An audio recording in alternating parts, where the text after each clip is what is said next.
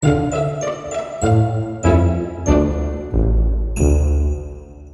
everybody, and welcome back. Certainly glad you could join me today. In this video we're going to look at how to turn non-dForce hair into dForce hair.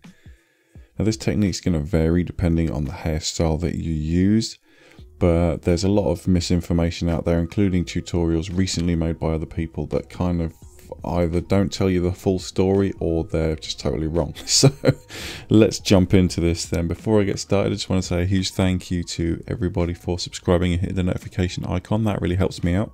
And an even bigger thank you to my patrons and members. Your names will be running across the bottom of the screen as we speak. If you are interested in supporting the channel, feel free to either visit the Patreon link in the description below or simply join the channel by hitting the join button next to the subscribe button. So here we've got a simple ponytail, and this is probably the easiest kind of hair to work with because it's tied back, so the only hair that's actually going to move is the ponytail and maybe the bangs. But we'll look at the structure of the hair and see what we can do.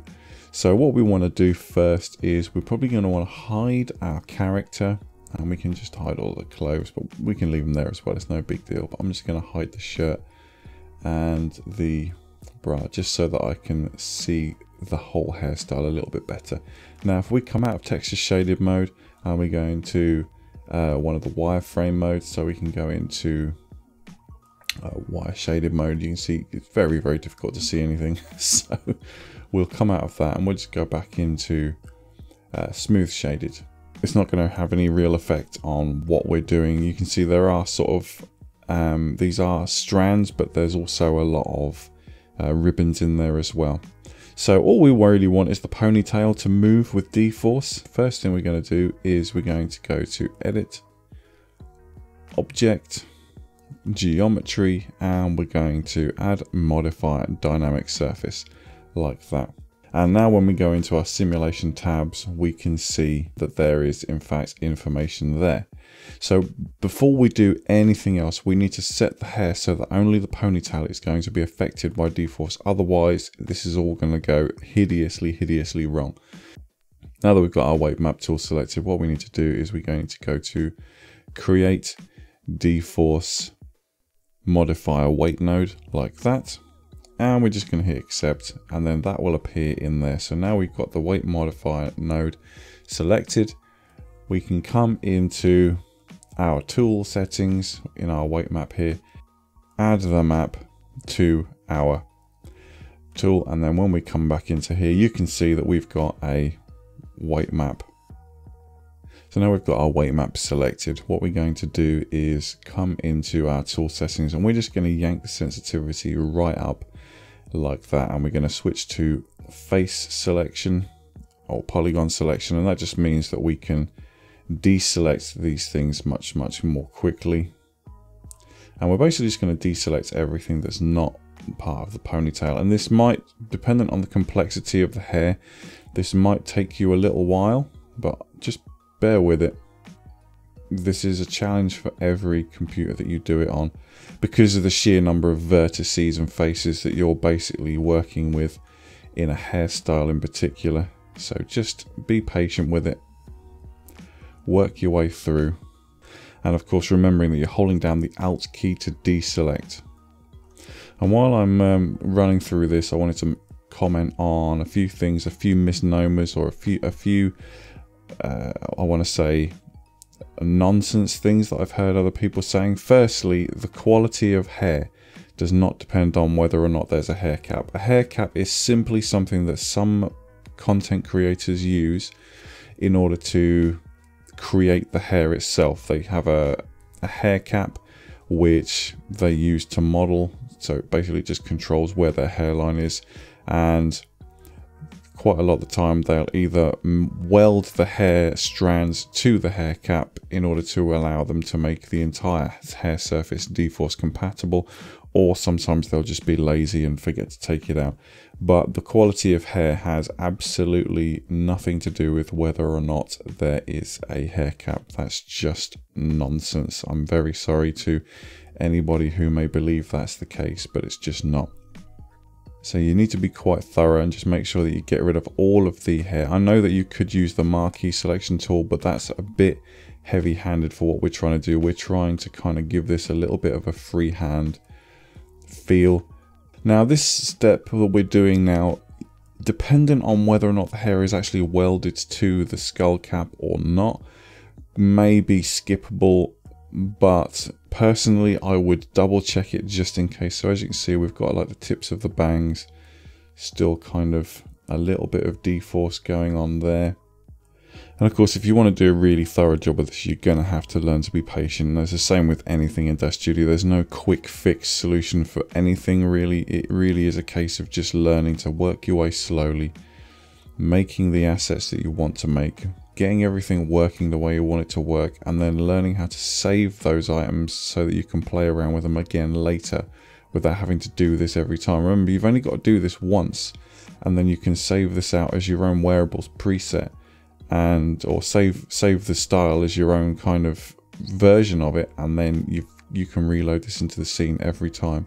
So this isn't something you're going to have to do every single time you want to convert hair to deforce, because it's just a case of saving it out.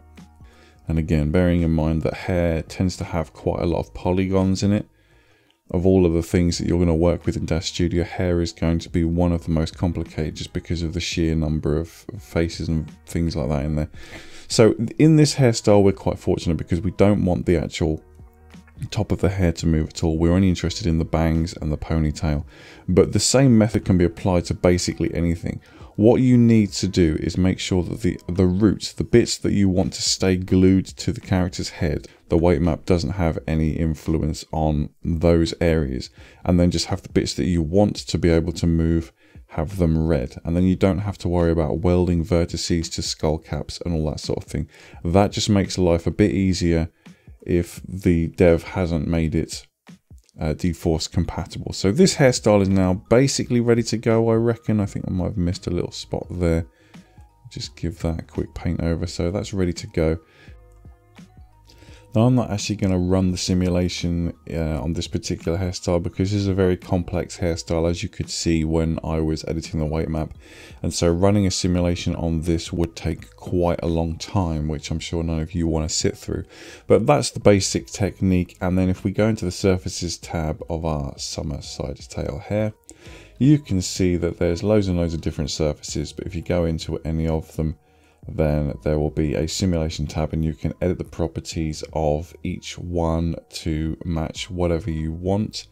I'd advise you to kind of visit one of my other dForce tutorials where we go through those surface properties very briefly to get the properties in that one. This is more just about sorting out the weight map, but this kind of works with every different hairstyle that isn't dForce compatible. So let's just throw in another one on there. We need to make sure that we've got our character selected. So again, in this hairstyle, you can see that there's no dForce modifiers on there. But the beauty of this particular hairstyle is that it comes in 3 different items. So let's say we just want to edit the bangs. We've got the bangs there selected, and we can actually object edit geometry dForce dynamic surface like that.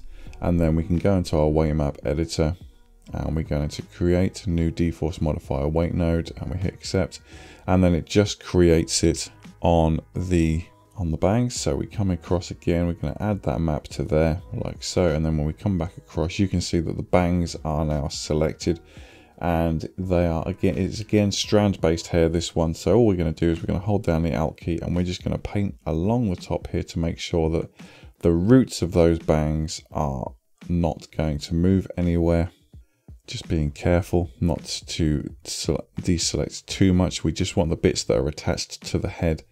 And obviously you can get in closer and you can get this a little bit tidier if you want to. So you can reselect some of those bits and pieces that you do want to move so that we've got minimal stiffness, I want to say. Because obviously if you're applying this technique, you want the very, very little bits that are attached to the head to stay put, but the rest of it you want to be able to move freely, otherwise it's going to look really unrealistic. again, that would work just fine. And again, you don't need to see me actually run the simulator in this to know that it's going to work just fine. And it really is a case of just making sure that your weight maps are good and having a little bit of an experiment and remembering the most important things. Firstly, the bits that are attached to the head are the bits that need to be unweight mapped so that they are going to stay put, and the rest of the hair, the bits that you do want to move, need to have basically full d-force weight mapping on them, and then you can adjust the properties and experiment to get the best results.